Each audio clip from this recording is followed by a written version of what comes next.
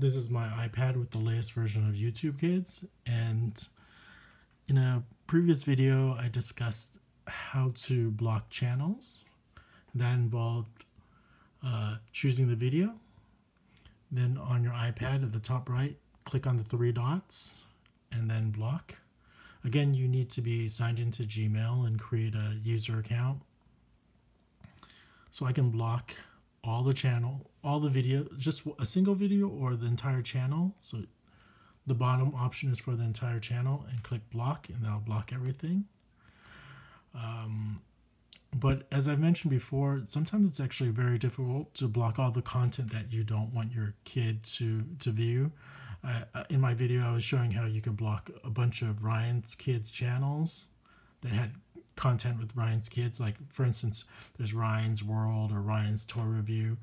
But then there's also Nickelodeon. So it's just so much to have to do. And so YouTube Kids isn't too easy on blocking everything, especially if you have the search feature enabled. And so today I'll be talking about how to disable the search feature.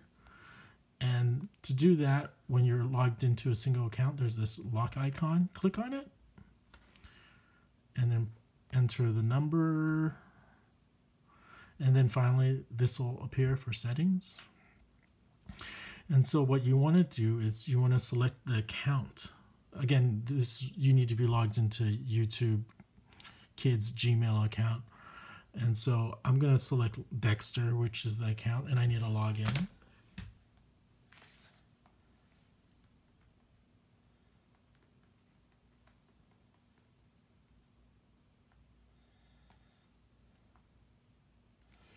Okay, so now that I'm logged in, it takes me to settings, and right over here is allow searching. So all I have to do is disable that.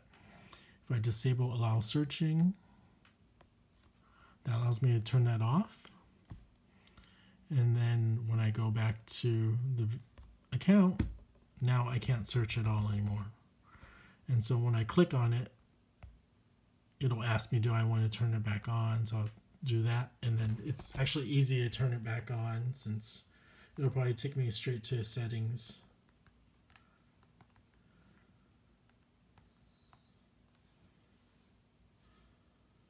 And so after I put in the password, it just automatically showed up that now search is back on. So that's it. I just want to provide that short video of how you can disable, what do you call it, the search feature on YouTube Kids. I think for younger kids, it's probably better and recommended to turn off the search feature.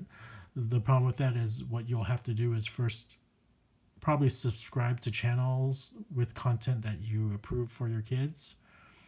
So find the channels and subscribe to it, and then finally disable the search feature, so at least you have the content that you want your kids to watch. So that's my suggestion, or my short little video.